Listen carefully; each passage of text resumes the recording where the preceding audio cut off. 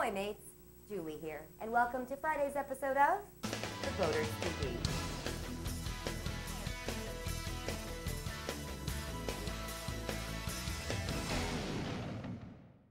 First up today, it's time for our BoatTEST Reports feature of the week, where today we learn about a Navionics product that can assist boaters in getting from point A to point B faster. Navionics Charting Systems offers two different primary types of coastal and lake plotting, the Gold Plus and the award-winning Platinum Series. Here's BoatTEST to tell you more. Take it away, guys. Captain Bob Smith with BoatTEST here.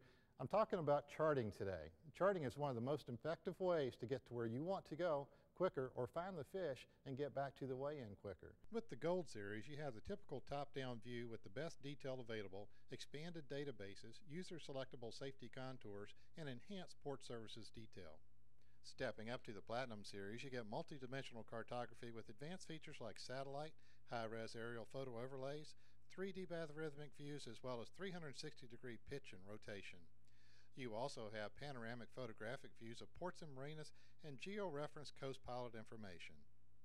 The Hot Map series brings anglers the latest and most detailed views of the waters they choose to fish. The premium charts have ultra-high resolution detail, some with up to 30 times the typical state charts. These charts not only give you the details of the bottom, but the best path to get to the fish. So whether you're a professional boater or a boater like myself who just enjoys going out and doing some cruising, the cartography is going to be important, and the Navionics cartography is going to give you a great amount of information at a great price. Thanks to BoatTest.com for that report.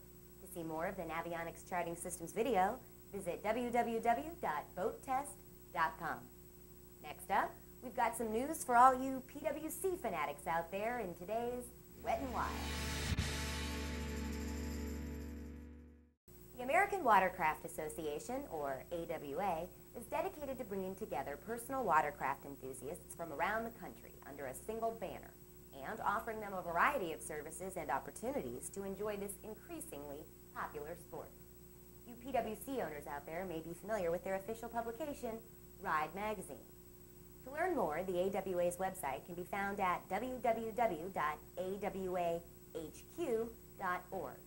And it is here they tell us that, unfortunately, the behavior of a high-profile minority of PWC riders all too often lends credibility to the stereotype promoted by those who dislike PWCs.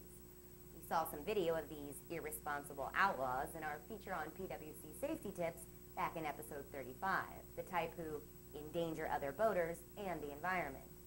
To help dispel this image through positive action, AWA charter clubs function to promote PWC fun, activities, and camaraderie, always stressing safe boating at all association-sponsored events.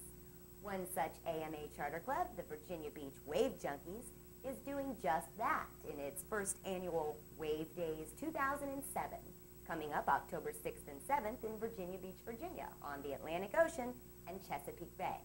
This two-day PWC recreational and family social entertainment event will showcase the positive aspects of PWCs as a recreational activity and as a sport. Riders are encouraged to attend from all corners of the United States and even from around the world. I spoke with the event's organizer, Brian Sawyer, who told me about some of the activities planned for the weekend, including a coastline cruise ride up and down the Virginia Beach coast on Saturday, which will be a great opportunity to do some dolphin spotting, and what they're calling the Light Tower Challenge on Sunday, which is a 26-mile open ocean ride to the Chesapeake Light Tower, 13 miles out and 13 miles back. The proceeds from Wavedaze 2007 will go to the Virginia Beach Volunteer Rescue Squad. Rumor has it that you may even see a bit of free ride and moto surf action, like this footage you're watching here from the Daytona Wavedaze 2007 free ride event.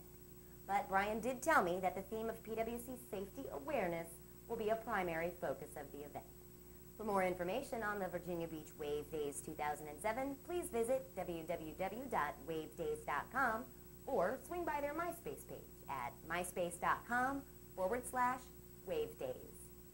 And finally today, it's on to our Ship of Fools segment, where the real fool involved in this derelict boat salvaging footage was named Wilma. One of our regular TBTV viewers, Captain Rhonda Dubois of Coastal Visions International, submitted a video featuring a collection of footage from the Poseidon Towing and Salvage experience, salvaging derelict vessel destruction after Hurricane Wilma. It's enough to make any avid boater weep. August 1st, 2006 was the starting date of Poseidon Towing and Salvage's FEMA contract to rid the Florida Keys of storm damage and derelict vessels that had been a navigational hazard for boaters in the Upper Keys since Wilma struck back in October 2005. Working with Cahaba Disaster Recovery and local county, state, and federal agencies, Poseidon pulled out all the vessels in their fleet and hit the waters to reclaim what the ocean had taken. Poseidon 4 acted as mothership to all other salvage vessels and crew members, and while they headed offshore for 3 months with area photos and GPS coordinates of the sunken vessels, we're told they also came across many vessels all on their own while working on this project. The FEMA contract footage was filmed by Captain Rhonda Dubois of Coastal Visions International, a maritime armed security and video response team founded by Captain Maurice O'Connor of Aquanovia and Captain Dubois. Rhonda tells me that they recovered over 150 vessels with their sweep of the waterways of the Upper Keys, and that all marine life that they recovered within these vessels were returned back to the wild. Coastal Visions will be hitting the waterways in 2008, providing armed security for oil rig, tanks, and yachts. To learn more, hop over to their MySpace page at myspace.com/coastal_visions. And that's a wrap on this episode of the Boaters TV. We'll see you back here on Monday, and until then, a safe and happy boating weekend to you all. Take care.